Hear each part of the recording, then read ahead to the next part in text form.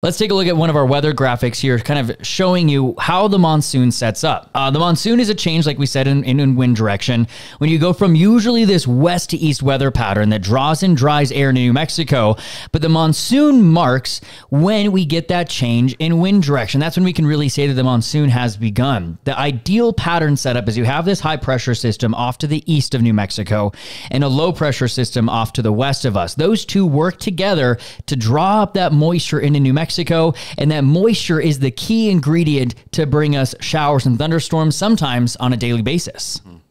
But there's a few things that really drive the monsoon. You need those hotter temperatures. This is the reason we see the monsoon develop in the summers, because you get that heating of the landmass and it creates that area of high pressure, which we saw as one of the main ingredients for the monsoon to draw up that moisture. You also need a low pressure system over the desert southwest, like we saw in that graphic there, to funnel that moisture up. And then that high pressure system continues to shift northward and northward and can bring that moisture all the way up into places like Utah and Colorado. If we take a look at another one of our weather graphics we put together, it shows where the monsoon usually begins and sets up based on the time of the year. So it's usually early to mid-June that we start to see the moisture increase down across Mexico.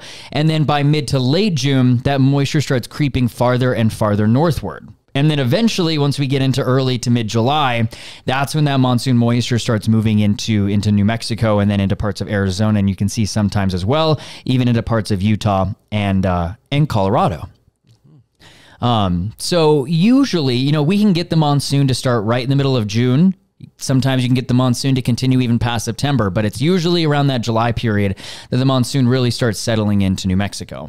And then a little bit of statistics. Back in 2006, it was the wettest monsoon that we have seen here in Albuquerque, getting up to 9.42 inches.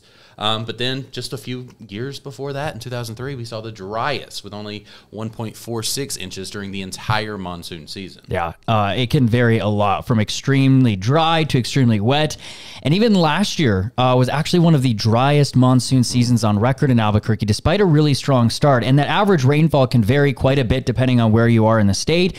So this is a look at average rainfall for a few different places across New Mexico. Now, you'll notice that June total is a lot lower. Couple reasons for that, because we talked earlier about how the monsoon really kicks into high gear in July. But here we're also only looking at the second half of June average rainfall. So that's why it's going to be a lot lower than the others. So for Albuquerque, we usually get about 4.5 inches of rainfall out of the monsoon every year. So that's the middle of June through the end of September.